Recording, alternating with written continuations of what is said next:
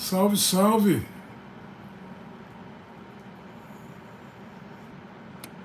Tá todo mundo aí?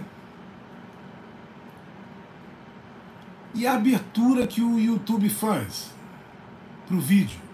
A música que toca no lance? o númerozinho fazendo... Peraí, cadê o chat? Tá aqui, chat... Ah, tá, chat... A música, bicho, que toca. A música não é brincadeira não, tá? Tem que ter coragem, né, pra assumir essa música aí antes do negócio, mano. Que é isso, hein? Que é isso aí, bicho, que toca, tá? Ai, meu Deus. Mas, pessoal, é o seguinte, para falar sobre Casa Salim, que essa semana, o assunto dessa semana é quadrinhos, estamos editando. Amanhã temos um react aqui também e tudo mais. Mas para contar algumas novidades maravilhosas que aconteceram recente. Esse mês, essa semana passada, saiu na França essa revista aqui, Jazz Magazine, que é uma revista importante de jazz lá. Esse número é praticamente dedicado ao Donald Fagen, meu mestre, né? Donald Fagen, líder do Steely. E aí eles fazem tem um artigo imenso sobre, aqui ó, tem uma cobertura gigantesca sobre Steely e tal. Olha lá, o Age, que eu falo tanto, né? O selinho do Age original, ABC. Aí fala do disco do Sonny Rollins, que cita na capa de Nightfly, né? Capa de Nightfly, o Donald Fagen está segurando a capa desse disco. E, enfim, várias páginas aqui. O Donald Fagen em Paris fazendo a divulgação para o Nightfly. Aí tal, Michael Leonhardt. E aqui estão falando dos... Mas o presente foi isso aqui, bicho, que eu quase tive um treco. O Lohan mandou essa revista para mim. Aí vem a Galáxia Steely, né? Aquilo que habita o mundo Steely, né? Tem um monte de coisa. Tem Pete Chrysler, Victor Feldman, um monte de coisa que eu amo aqui, né, bicho? Elementos da literatura, que o Naked Lunch, de onde vem o nome Steely, né? O Steely é o nome de um vibrador, né? Enfim. Só que aí vem aqui, bicho, o prêmio que eu recebi essa semana, bicho. Revista desse mês. Vem aqui, ó. Vem do lado do Greg Feeling Games. Keith Jarrett está aqui, porque o Keith Jarrett processou o Donald Fagen, né? Na música Gaucho, né? É por isso que ele está aqui. Essa é a relação. Mas Greg Feeling Games, que foi convidado do Casa Salim no Instagram e tudo mais, mas bicho, eu tive um treco quando o Lohan me ligou e falou: Ed, você tá relacionado como Galáxia Steely aqui na revista Jazz Magazine. Eu falei: você tá de brincadeira, rapaz, entendeu? Você quer me dar um treco? Para, entendeu? E aí eu, como Ed Monta, aí tem toda uma coisa aqui. Não que assim, mas é importante falar uma coisa, né? Em território europeu, influência nunca é considerada uma imitação, já que não é feita nenhuma imitação desses caras. Imitação como il faut, né? O que quer dizer isso? Imitação mesmo, como se, enfim, não é uma imitação, é uma influência. Então aqui na revista de jazz mais importante da França, nós estamos relacionados ao Steely Dan como uma influência, e não, pô, o cara tá copiando o Steely Dan. Não, eu não preciso copiar o Steely Dan, e não preciso copiar ninguém.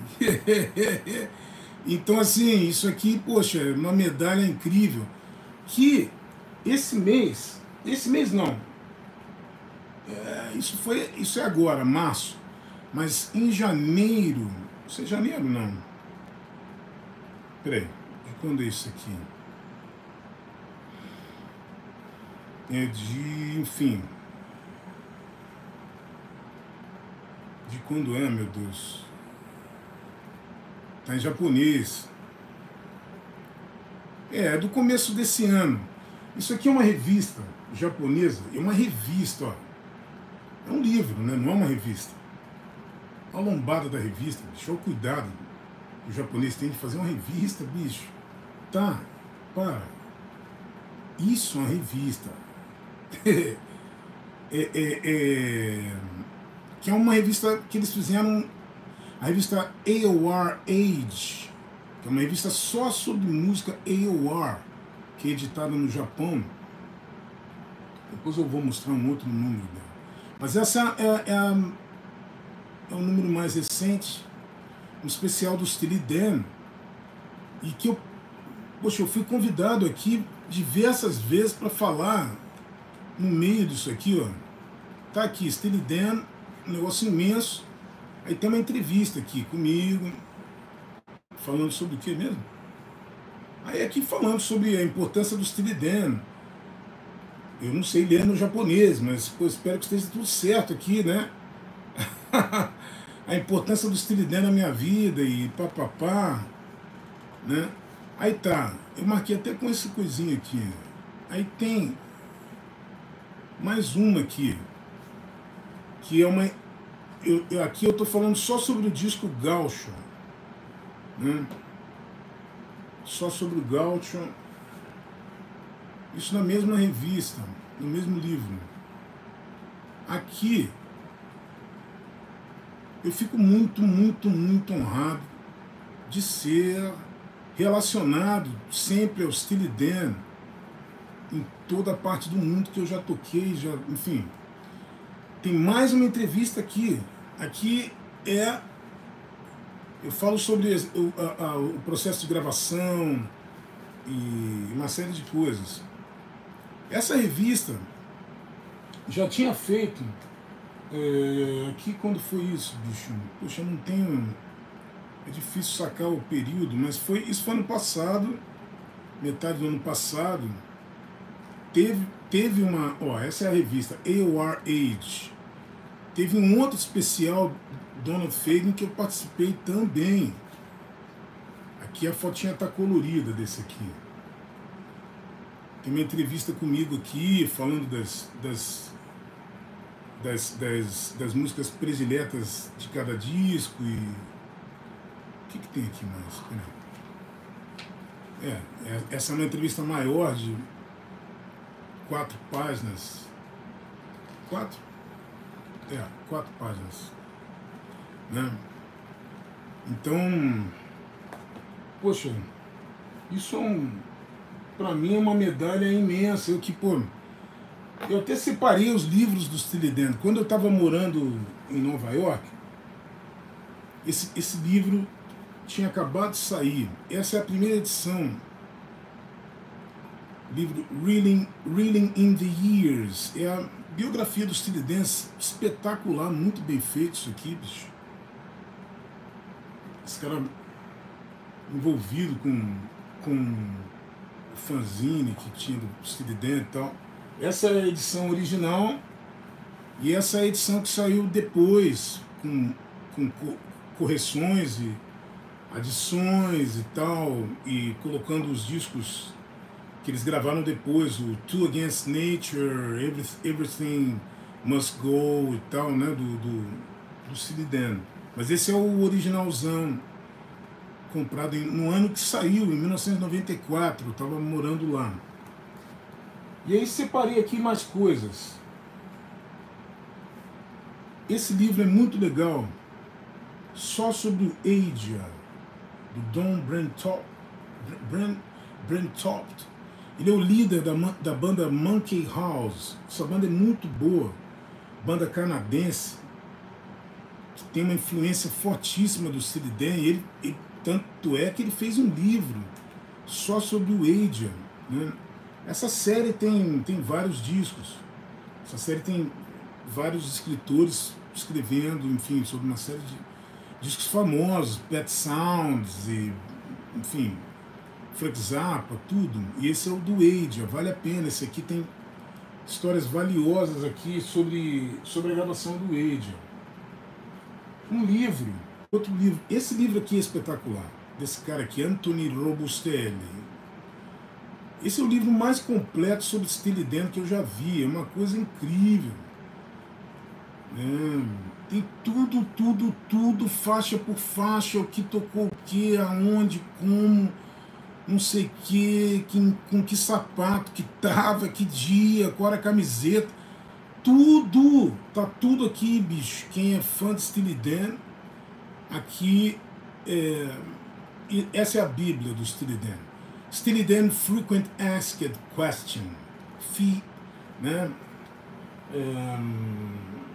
Aí tem esse aqui, também é muito interessante.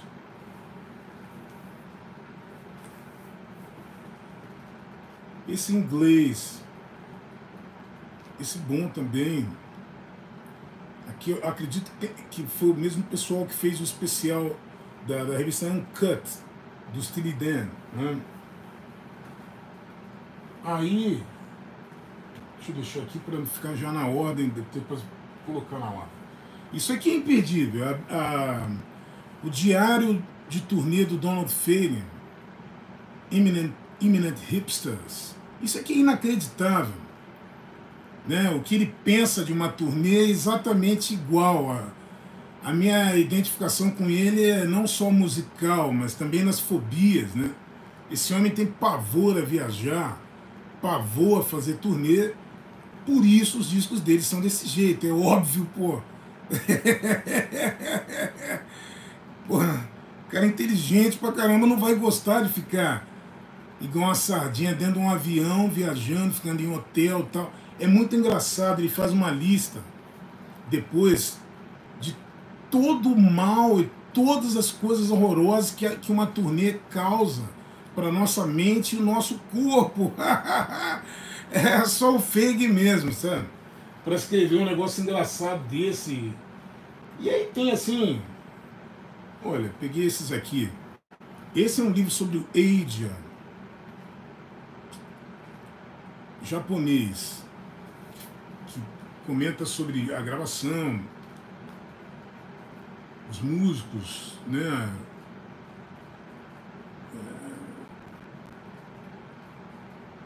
Muito interessante. Tem mais. Esse livro é todo ilustrado e tal. Woody Herman aqui, que trabalhou com. Fez um disco de. Esse cara aqui, o Tomita Lab, esse cara é muito talentoso, arranjador, compositor japonês, recente, ele é um cara da música de hoje e tal, faz uma música. Ele escreveu esse livro aqui sobre Donald Fagen Nightfly, né? Ele é fã do Steely Dan, Tomita Lab. E assim, essa revista aqui não existe mais. A Record Collector Magazine, essa sobre Donald Fagen, essa capa é incrível, né? Em cima do Adrian, né? Capa sensacional. E fechando aqui as recomendações estilidênicas para os engenheiros de som, para quem tem estúdio em casa, para quem tem interesse sobre engenharia sonora, bicho, não preciso falar mais nada. É o livro do Roger Nichols, tá? Tem aqui um DVD com as coisas todas, ele dando milhões de dicas aqui das mixagens, de tudo, bicho. É a Bíblia do negócio, tá? Tá aqui tudo. Tá tudo aqui, né? Poxa, E aí, pessoal?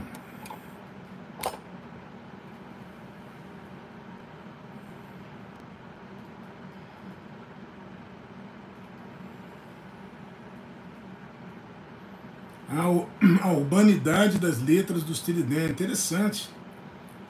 As letras do Steely Dan têm muita referência nessa literatura beat e em roteiro de cinema, né? Cinema, filme noir e tal.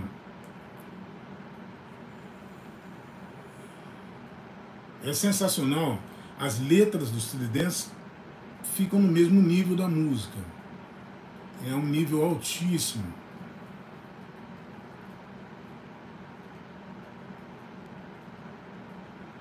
Royal Scan ou Pretzel Logic?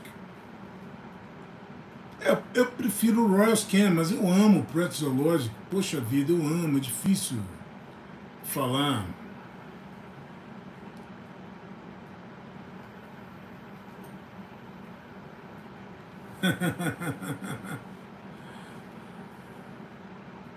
É. E aquele solo final do Keith Element.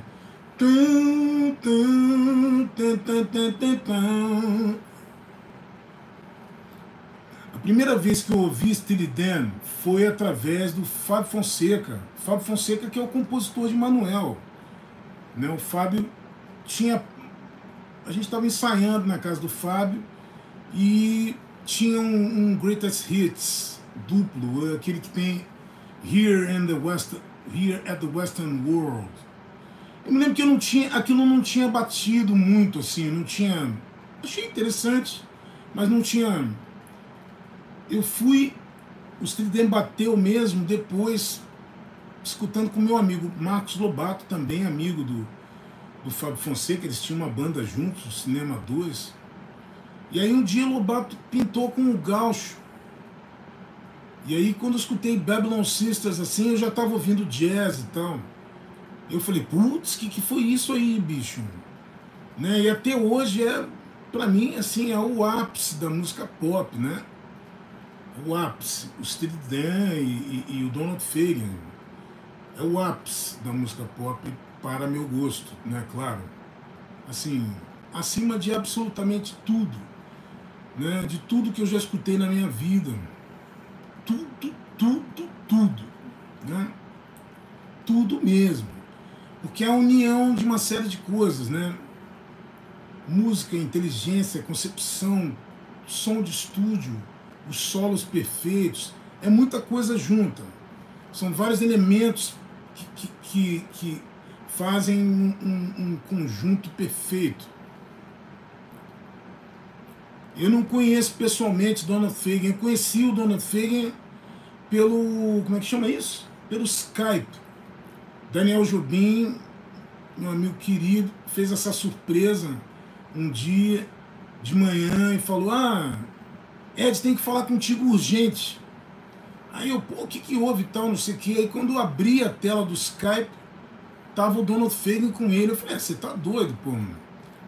Aí a gente falou um pouco, assim, então, e o Donald Fagen tocou um tema. Pena que eu não tava gravando ali o Skype, para ficar com aquele tema, para escutar aquele tema. Em que ano foi isso? Isso tem uns, sei lá. Isso foi em 2014, 2013, essa história aí do Donald Fagen. Isso é recente. Né?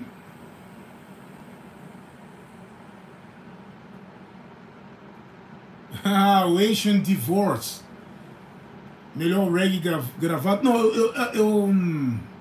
eu acho que um dos melhores reggaes gravados é Judy McQueen com a banda Matumbi. Judy McQueen. Essa música é incrível. É um reggae cheio de harmonia. Mas claro, o Nightfly e o Kamakura.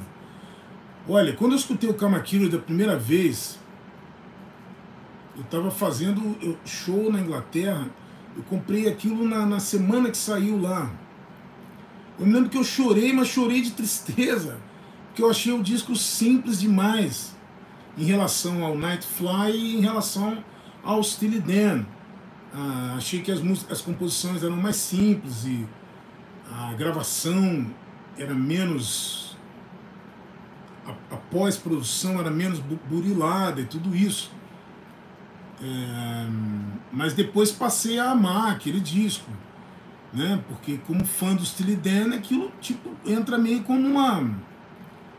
Acho que na frente eles gravaram coisas mais aproximadas do que era feito até os anos 80, mas eu acho que nada igual, para mim, nada igual desde o primeiro disco, que é de 72, sei lá, é até o Gaucho.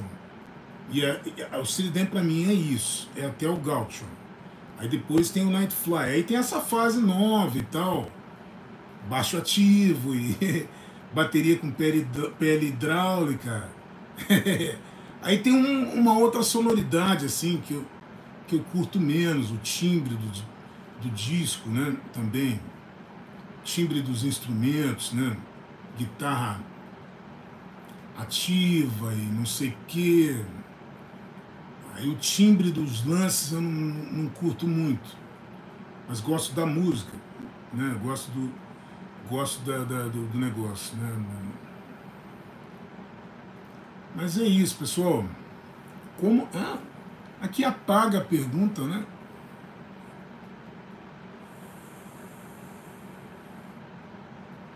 Não, Pedro, justamente eu não coloco Two Against Nature no mesmo nível dos outros, mas gosto muito. Mesmo Two Against Nature estando abaixo dos discos, do nível dos discos que o Steely Dan fez até 1980, eu acho que Two Against Nature está acima de muita coisa que eu acho assim magnífica, assim entre as, sei lá, entre as 1000 coisas mais importantes que eu escutei na minha vida, aí o Two Against Nature entra em cima daquilo. Porque qualquer coisa que esses caras façam eu vou achar melhor, bicho. É uma música inteligente demais, cara. É barra pesada, tá? É tudo... é o som certo, com o solo certo, o timbre certo, a capa certa, com a letra certa, o título da música certo. Putz! É muito acerto, sabe? Porque tem coisas maravilhosas da música, né? Mas que o disco às vezes é mal gravado, tem um negócio não sei o que, a letra não é boa, enfim, tem sempre alguma coisa, né? E o Steely Dan vem assim, vem sem pena de ninguém, né? Eu acho incrível, né? Steely Dan e Donald Fagen. Mas é isso, pessoal. Sim, tem muito. Disco bom com capa feia tem um monte, cara. Tem milhares. Tem milhares, mas é legal quando acontece tudo junto, né? Capa boa.